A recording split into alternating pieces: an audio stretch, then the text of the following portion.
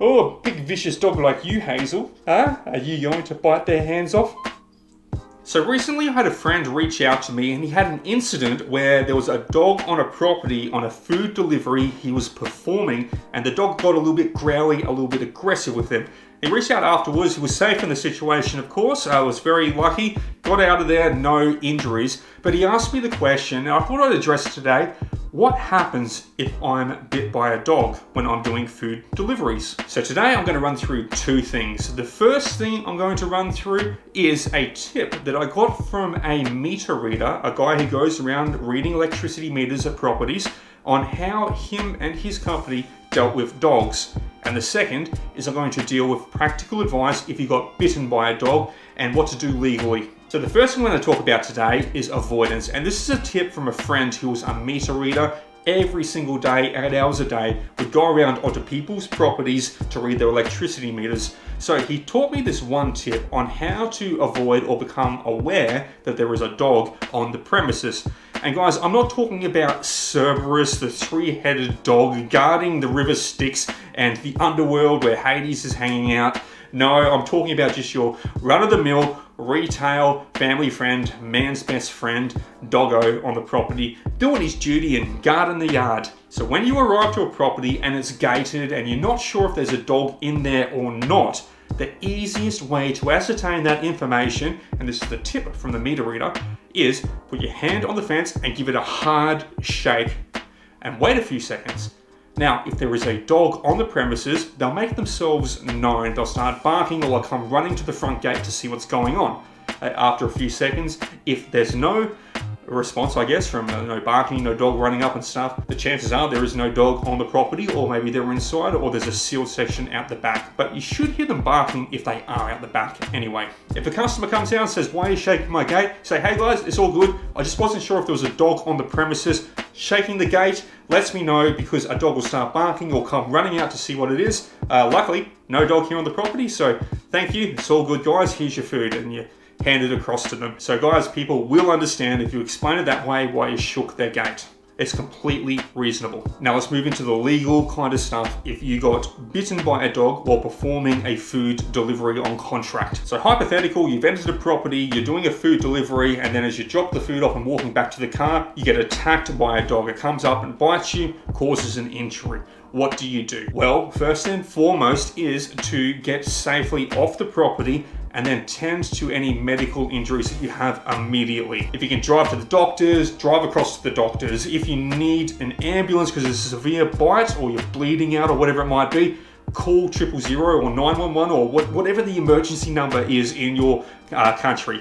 Call them up, get an ambulance, get medical assistance immediately. Now, after you've attended to the immediate wounds, you're safe, you're sound, it's healing over, make sure that you have photos of the injury, make sure you have the customer's address, make sure you have a picture of the dog if possible as well. So these are all things that you can either return to the property for, or alternatively, you can take them photos on the scene. Now, once you have your evidence of what happened, there's two paths you can take.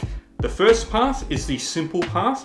That's contacting across the delivery platform, notifying them of a dog attack. Now this first path you need to do regardless. So contact the delivery platform. That way there is a record of a dog attack occurring when you were on a food delivery for that company. Give them all the details, the times, the address, the date. Put up the photos, guys. Send the photos across of the injuries from the dog to them. Now what the delivery platforms will do is they're going to try to create a settlement for you, and the settlement is going to be from the company, and they're going to offer medical costs. So I know this because recently there was a driver in my area who got bitten by a dog, and the delivery platform offered to pay for medical costs, which was a $80 tetanus shot from the doctors. And that was all, just the payment for a medical shot for tetanus because of a dog bite. That's all they got. Now, if you're happy for that and you don't want to go through the rigmarole of everything else, you can take the settlement for medical, move on, get back to driving, get back to work, get back to whatever you were doing when you're healed up and proper. Now, if you do accept the medical costs paid by the delivery company, that's a settlement and you cannot go any further with that. But if you did want to go further, you would have to notify the delivery company, I do not accept that as a settlement, I'll be seeking independent legal advice. But make it clear that you don't accept that as a settlement and you'll be seeking independent legal advice. Because if you do accept it, you cannot proceed further because you've taken the settlement. You can't take 2 settlements or more settlements across on a proceedings. So pathway 2 now is seeking out independent legal advice. That's where you go to a lawyer, guys. And the difference is going to be, guys, the lawyer is going to run through a lot more of what you can do. It's going to be a lot more than just medical. You know, there could be psychological trauma. There could be pain and anguish tied into that. There could be downtime from not being able to work added in. So the settlement starts becoming a lot larger. Now, when you go to a lawyer, the intent is not to sue someone and bleed them dry of money. The intent is to find the people who own dogs that has bitten you that has got home and contents insurance, because home and contents insurance has got a legal liability section covering them on their insurance policy for dog bites. So if their dog bites someone on their property that's insured by them, then the policy responds. And the money that insurance companies have is a lot more than what someone who is not insured just trying to get by has. So if someone doesn't have insurance, doesn't have much wealth, doesn't have much money, following independent legal advice through, like, you can have a chat with them of course, but if you try to sue them, there may not be any money in that pool to get out of them, so it could be a lost cause. But if they have insurance and the policy responds through, and your lawyer will let you know this of course, if their policy responds through, suddenly you're in the insurance company's coffers for a payout. The independent legal advice you get, they're going to run through all of your damages and put it all together, because essentially at the end of the day, what has occurred is the owner of the home or the person who lived on the property that had the dog underneath the insurance policy, they were negligent for failing to restrain their dog as a delivery person was entering the property, which makes them liable for damages. So that's the second pathway, guys, seeking out independent legal advice. And if they have got home and contents insurance, the policy responds across the dog attacks. It's going to pay out thousands, tens of thousands of dollars more for your damages, for your anguish, for your pain, for your psychological trauma, for the medical costs, for the time off work. You listed through the independent legal advice. The lawyer will run through a hell of a lot more than me, because they are, of course, legal professionals. I am not a legal professional,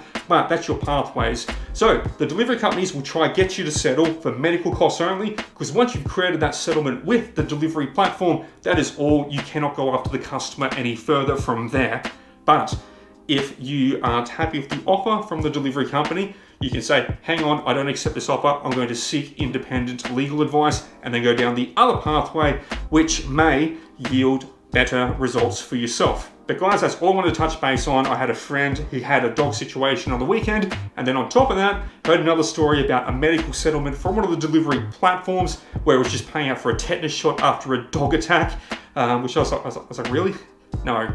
And they accepted the settlement from the delivery platform, which is well under what I think they would have been entitled to if they sought out independent legal advice. So guys, dog attack, get yourself safe, get yourself healed up and medically stable. Then after that, contact the delivery platform. If you don't like the offer they make back on the settlement, go to independent legal advice and follow that pathway down from there. And that, guys, is how you deal with a dog attack. That's all for today, guys. Stay safe, drive safe, keep hustling, keep grinding, and I'll catch you in the next one. Peace out. How long's this road? 10,000. 10,000 kilometers? That's like driving from Brisbane to Perth and back again. Not kilometers. Christo's going for 10,000 subscribers. Well, are we there yet? Oh, mate, not this game. I just clicked the subscribe button.